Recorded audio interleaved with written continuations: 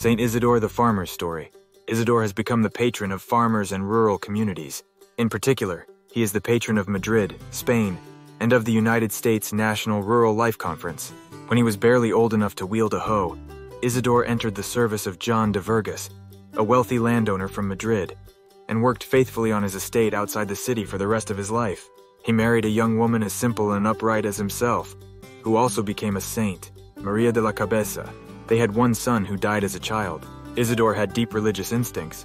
He rose early in the morning to go to church, and spent many a holiday devoutly visiting the churches of Madrid and surrounding areas.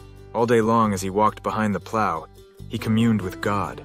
His devotion, one might say, became a problem, for his fellow workers sometimes complained that he often showed up late because of lingering in church too long. He was known for his love of the poor, and there are accounts of Isidore supplying them miraculously with food. He had a great concern for the proper treatment of animals. He died May 15, 1130, and was declared a saint in 1622, with Saints Ignatius of Loyola, Francis Xavier, Teresa of Avila, and Philip Neri. Together, the group is known in Spain as the Five Saints. Reflection. Many implications can be found in a simple laborer achieving sainthood. Physical labor has dignity. Sainthood does not stem from status. Contemplation does not depend on learning. The simple life is conducive to holiness and happiness.